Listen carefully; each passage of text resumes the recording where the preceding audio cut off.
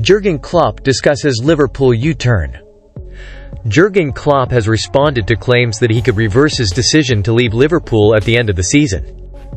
Xabi Alonso has quickly emerged as the favorite to replace him, having led Bayer Leverkusen to the cusp of their maiden Bundesliga title, currently 7 points clear of Bayern Munich with a game in hand.